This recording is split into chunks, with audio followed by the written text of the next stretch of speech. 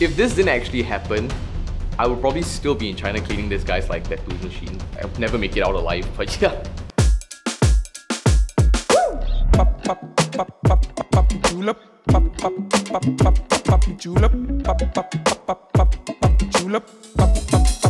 I got my tattoo here when I was 17 and it was on impulse. I followed my friend to a tattoo shop and I was like, okay, might as well. I think I was 19, 20 when I got my first tattoo. That was when I was 24, first year into when I started working. I waited for a couple years because my mom wasn't fully supportive of my idea. Absolutely nothing. I got my first tattoo at home on a Sunday night. My brother took out an old tattoo machine and my family gathered around as we tattooed my butt. Yeah, that's it. Doesn't represent anything at all. Maybe just a slippery slope down the tattoo, like, you know, me starting to get tattoos, that's about it. So my first tattoo is 2 pairs of stars. Stars in Chinese means, it says Sing, which also means like your heart. So it sounds the same. And then I got it, it represents my family. So the 2 stars on my left wrist represent my parents, my dad and my mom. And then on the right side, right wrist is actually myself and my grandma. I'm very, very close to my grandma. So that's my family, my closest member. The tattoo that I got said breathe. Because yeah, at a period of time, like I was young and I wanted to kind of remind myself, like during tough times, just remember to breathe. So that's why I got it.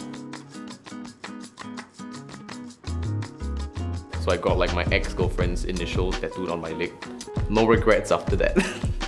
I kind of wish that maybe the breathe tattoo, I got it somewhere else, so I wouldn't have to spend like $800 to remove it. I feel like this question is the one that I talk most about. It's actually my narwhal. I got this tattoo done in Singapore with a Singapore artist. So in case my artist saw it, it has nothing to do with your design. It's just a bit cartoonish for myself, for my style. When I was laying down on the bed, he was doing the freehand handwriting, freehand sketching on my hand, on my arm. I was already regretting the idea of taking that design, but I still decided to go with it. But it also became like an icon, so my people recognize me from my photo and stuff, like from this narwhal tattoo. So it's an icon of me now. I think it would be my first big tattoo after the small one I got on my wrist, which is my geisha tattoo on my thigh. I got it in Shanghai with one of my best friends, and yeah, that was a really like fun and memorable trip as well. So I really, yeah, this tattoo has kind of like a soft spot in my heart, I guess. I think my most memorable tattoo experience is my tattoo I got in China, because it's funny because when I got my tattoo, I didn't actually have money to pay for my tattoo. And the guy was just like, no, it's okay, we get it done first, then we'll talk about the money later. I'm like, dude, like I can't, so I couldn't draw money and I couldn't find like enough money to pay. So I was calling my friends, my family, and everybody was just like trying to panic to find the money. It was a 3-hour session, and throughout the whole 3 hours, it wasn't pain, it wasn't tightness, it was just me on my phone trying to find a way to get money into my wallet so that I could pay this guy. And eventually what happened was I had to contact my friend, who contacted her friend who was working in China to contact her friend who was actually in China to send money to her friend that could send money to me. And eventually I got the money and paid the guy. But I was thinking to myself, if this didn't actually happen, I would probably still be in China cleaning this guy's like tattoo machine. I would never make it out alive, but yeah. I would say Pinterest and Instagram as my main source for inspiration. I have my own tattoo pin board on Pinterest. I save up a lot of like images that I like references on Instagram as well. So like I said, I travel and I get tattoos. So whenever I'm in a country, I kind of look for things that made me feel like it was a good trip. So like for example, the elephant was my second tattoo I ever got. That one represents Thailand because it's a national animal of Thailand. But as for the Iban mask, I went to a museum and I saw it and I thought that it was really, really nice. So I went to go and find out what it meant, and I thought it would be a great representation of that country itself. So that's why I got that. I love Japanese culture and I love Japan. And when I first went to Kyoto and I watched a geisha performance live, and I kind of fell in love with how graceful they were and how they were just really beautiful. So I wanted to get a tattoo of a geisha on my leg. Yeah.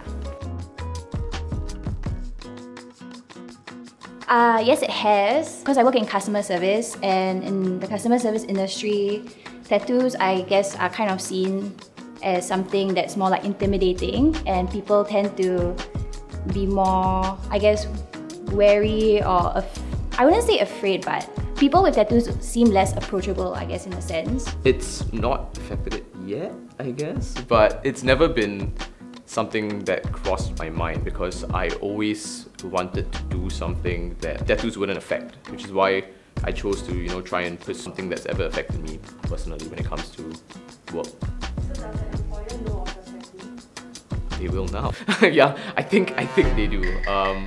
Yeah, they do. Never, I would say. But in fact, definitely personally, I will have concern.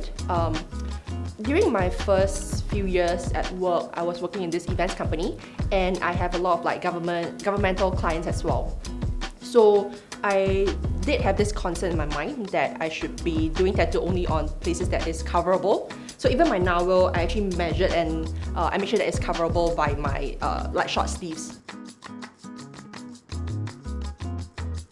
I guess some people kind of find it annoying sometimes when you always ask them like, oh, what does this mean, what does that mean? Because some people just get it because they like the aesthetic. But in general, I feel like, you know, people with tattoos are the same as anyone else, you know, yeah. You know, I guess it's a huge stigma, and everybody kind of thinks that people with tattoos are, you know, hooligans or stuff like that. But I think it's a different day and age. So just don't assume that people with tattoos are bad people, because times are changing. Don't say things like, it doesn't look good on you, it doesn't fit your style, it doesn't fit your look, because everyone has their own freedom for their own expression. Tattoo is a form of like body art expression as well. So if they chose it to get it ink on their skin permanently, it's either there's a meaning to it, it means something to it, or it connects with them. If anybody ever tells you that a tattoo doesn't hurt, they're lying. It hurts. It's just a matter of where you get it and how high your pain threshold is. That's about it. Like, definitely bring a friend, because they can also help you with placement. If you're not sure what to do, they can always like help you out with making the decision, because it is a permanent thing on your body. Even if it's your second or third, don't rush into getting it. Especially the first one, your virgin experience in getting tattoo. Take your time to finding inspiration, thinking through and decide on the first tattoo design that you really want, that really connects with you. And take that time to really digest and be sure that you really want this permanently inked on your skin.